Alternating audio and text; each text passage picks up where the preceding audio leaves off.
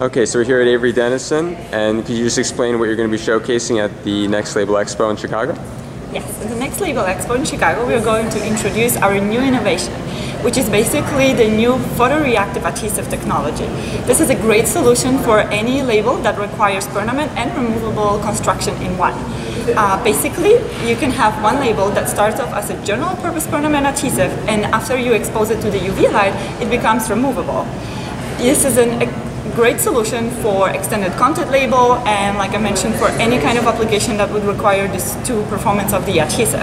It allows our customers and converters to customize the labels to simplify the process. You don't need any more deadeners, or you don't need to put adhesive coaters for the two-ply label by yourself. You basically just can use it as a new tool in your toolkit, and it's a ready-to-play solution. And could you just show us how it works? Yes, definitely. So you start with the permanent label that you basically print the black mask on, and after you expose it through the UV light, it becomes removable. You can see it as a full construction over here, where basically this is the spine that you saw on the label over here that becomes permanent. This part is removable after the UV.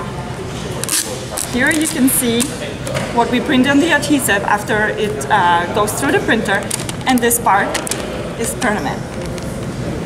So the full process basically works like I mentioned. The permanent label first, you delam, relam the label, you print on the adhesive, then you put it back together, you print the mask and customize the area that you want to be permanent by printing that mask on it, and then you expose it to the UV light, and then flip it via the turn bar and print on the front, which basically gives you that part over here.